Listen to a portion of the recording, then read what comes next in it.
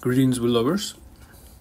I have here another video of the unboxing of the new acquisition for my collection of Redwing boots. This is the 4606 Ebony Iron Ranger. So I was lucky to have found this one on eBay, which was a limited edition from, I believe, 2019. And I was at a Redwing store dropping off my Beckmans for a resole, and saw a size 8 Ebony Ranger, and I asked the person if they had those in my size. He said those are discontinued. So I went ahead and started looking around and found myself a factory second.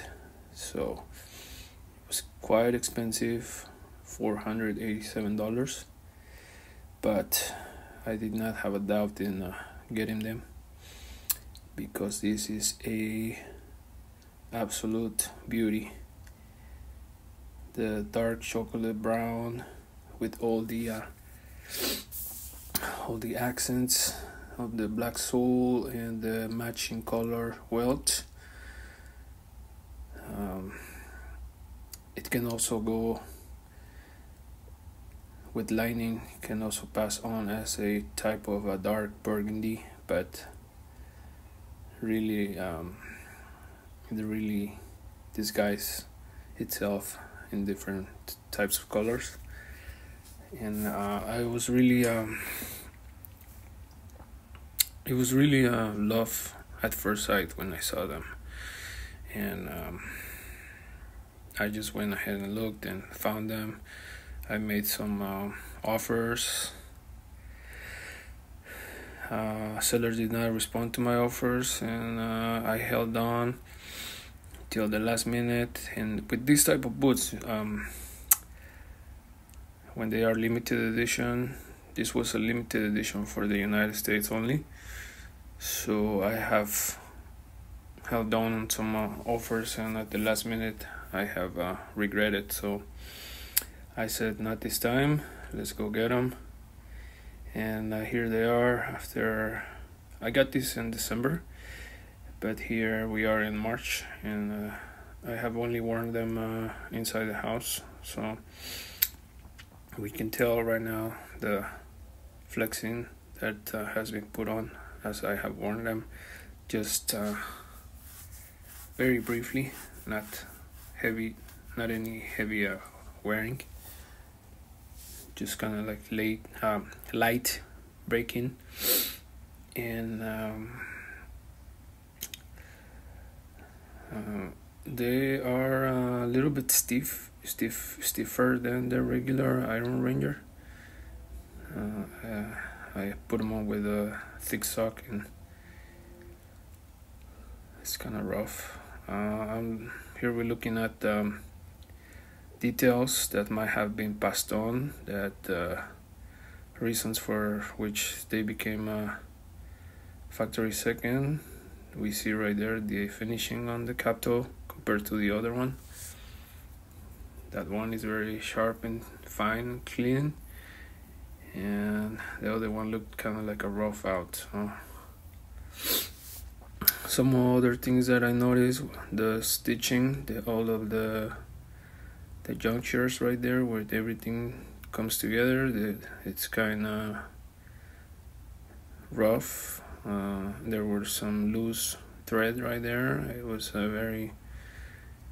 It was not cleaned, so, and it kind of looks a little messy, but it's hard to believe that was some details that Redwing decided to say, well, that's going to be a factory second because it's not perfect. And wow, I mean, Redwing does look out for things like that. So yeah, the threading was coming off, and I trimmed it with the scissors. So right there we can see those little details, and but I didn't find anything inside the boot, inside the sole, where could not be visible, but they feel and fit perfectly. Haven't decided when I'm going to take them out, and but for now they just been sitting pretty in the house, and I put them on just to do a good break-in. And here is my 8111s going on to 3 years, I believe.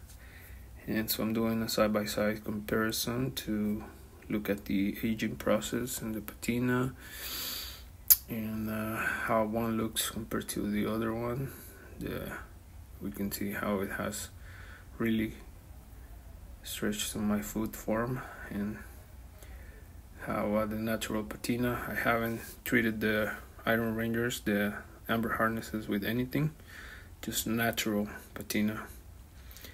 And so right there we're looking at the finishing, how one looks to the other, how one came in with the string out and the other one is just clean. I put some shoe trees on the amber harness, and I don't like them.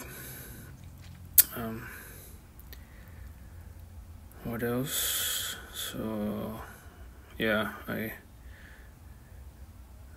like the Ebony Ranger, and right there, that's the shoe tree mark, and I don't like it. I'm gonna do something about it, maybe trim the shoe tree, or it might be too big.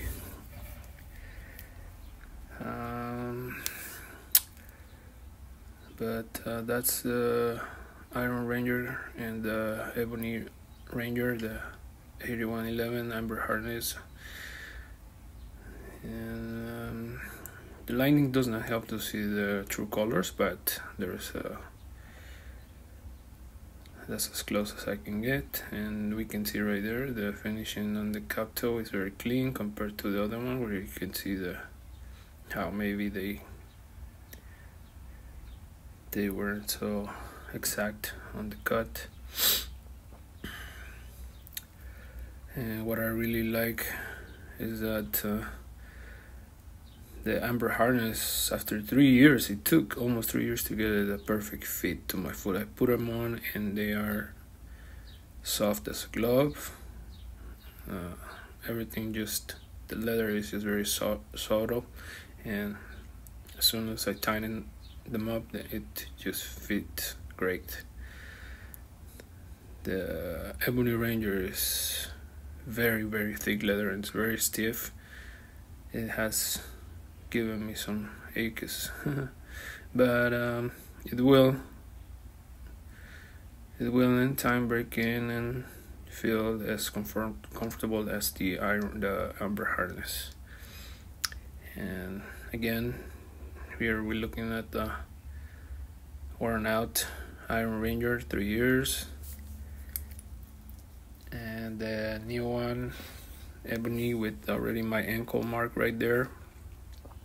Slowly but surely is coming on, and I really like how the Iron Ranger, which how it patinas and stretches.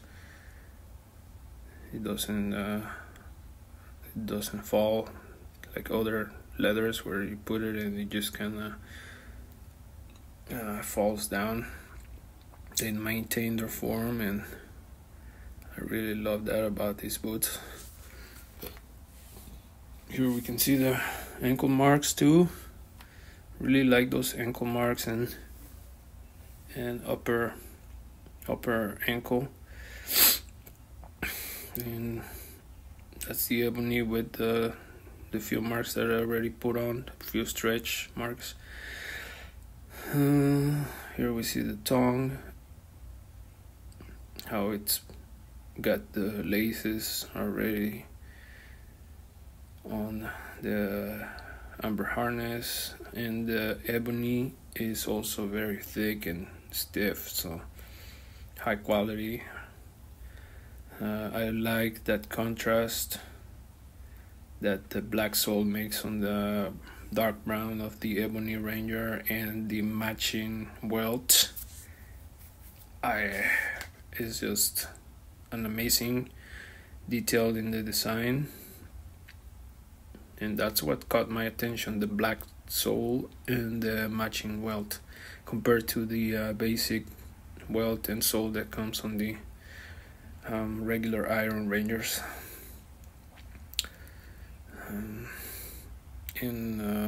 Yeah, it looks fantastic. I love it. The stitching is perfect. The back, really gonna enjoy these ebonies, and I really love my amber harness. Again, haven't done any type of oiling or waxes on it. Just want to see how it's going to patina or age naturally. In time, I'm going to do some shoe cream, and that's about all I'm going to do to it. I don't like the oils or waxes. I think the shoe cream does a good job, as I will show you with my bagments, which I have gotten them back and they're ready, and there's also a video coming up on those ones. But in the meantime, I took the time to do this unboxing and comparison video of my Iron Rangers 8111 amber harness and 4606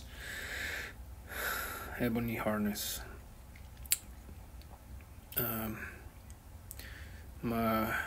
Really don't have a favorite pair of boots, but the Iron Rangers are the most popular, and you guys gotta have one. Here's a little on foot. I wear them with some dog canvas Dickies, which are my favorite pens to use, and they feel a little stiff on the top of my foot. That's where they kind of put a lot of pressure, but in time they will become really soft and comfortable the way we all like them. And that's about it. This is I hope you enjoyed this video and really liked it. Thank you.